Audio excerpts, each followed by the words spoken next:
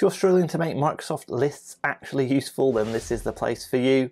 We're going to have a look at how to make lists into a task or project management tool. So have a look at how to notify people when they're assigned a task, how to change a view so they only see their tasks, and then how to use Power Automate to do a couple of things that's missing. So one being reminders, reminding you of upcoming tasks, and two being recurrence. So if you've got a task that you need to do on a schedule, once you've completed it, it'll create another one, say monthly or quarterly. So watch until the end for all that information, and remember to hit the subscribe button and the bell icon to get notified every time a new video comes out from me. I've got new videos on Teams and Microsoft 365 coming out every Tuesday. But why bother listening to me? I'm founder of MeTime. We now help organizations with modern workplace transformations with Microsoft Teams and Microsoft 365. Formerly a transformation manager for a Fortune 500 company, has saved employees hours per week per person in time savings from the approach that we recommend. If you're interested in doing that for your organization, then stick around to the end for some more information about how to get in touch. Okay, so why are we even looking at making a to-do list or project management app in lists? Why don't we just use something else? So if you've not seen the previous video on all of the project management apps and task management apps that are in the Microsoft 365 suite, then go ahead and watch that first as a bit of background, and that might explain why we're looking to use lists to be a task manager at all. But briefly, Planner is usually the go-to place if you need to do shared tasks or some sort of project management, but Planner's got no recurrence of tasks. So if you've got something that you want to keep ongoing, then Planner can't really help you right now. To Do has got recurrence, but it's got no custom fields. So you're literally just stuck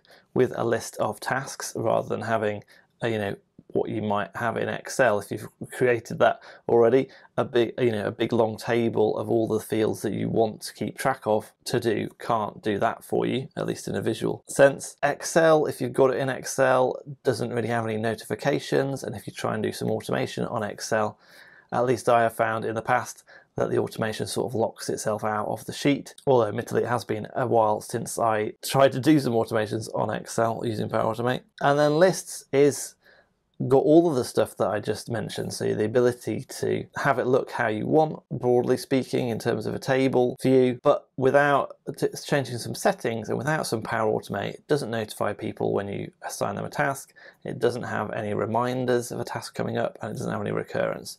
But those are relatively easy things that we can quickly sort out, and once you've done it once, you can then just reuse those automations. So that's what we're going to have a look at right now. Okay, so here we are in lists. And this is one that I made for a client, which is why it's set out like it is, because this is how she'd already set out something that she had in Excel that was using to keep track of documents that need to be reviewed on a certain cadence, and she wanted to track that the team was updating those documents and storing them in the right location.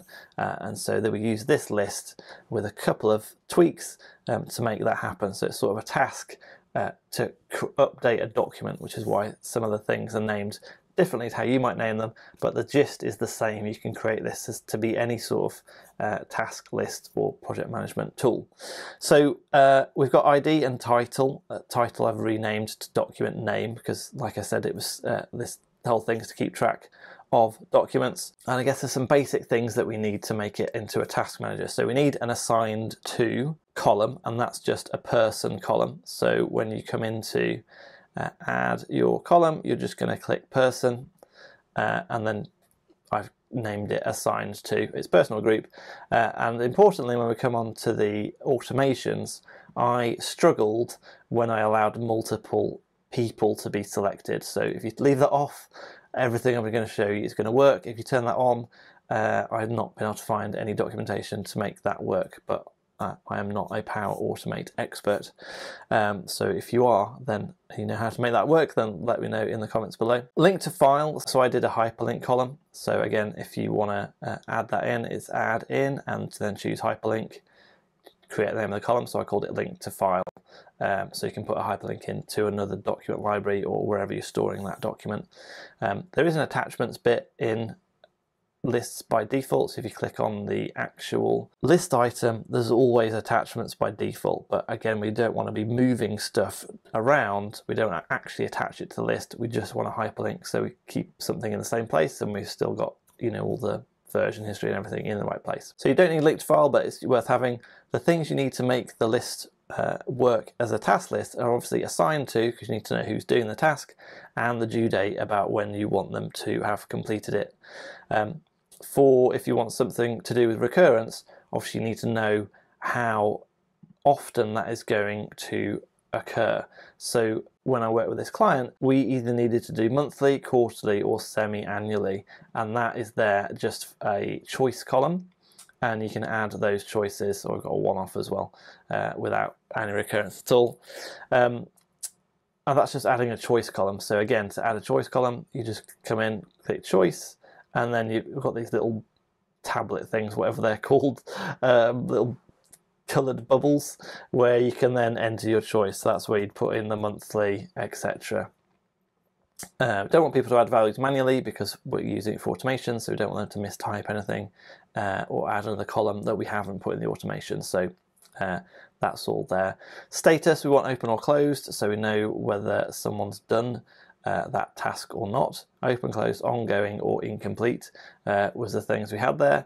I would just say just have open or closed, unless you really want to know and get people to update if it's ongoing there. And we've got some conditional formatting to make some of the dates show up if we're overdue, but it's starting to feel out a bit more like, you know, we can sort of manage the project now. We know what needs to be done, when it needs to be done by, and who's doing it, and the list's starting to look okay. So most of this video is just to go through how to make it some additional functionality to make it more useful. First thing we want to probably do is change the view. So we can create a new view, which we want to do as a list, and I'll just call it due in 30 days 2, because I've already got one.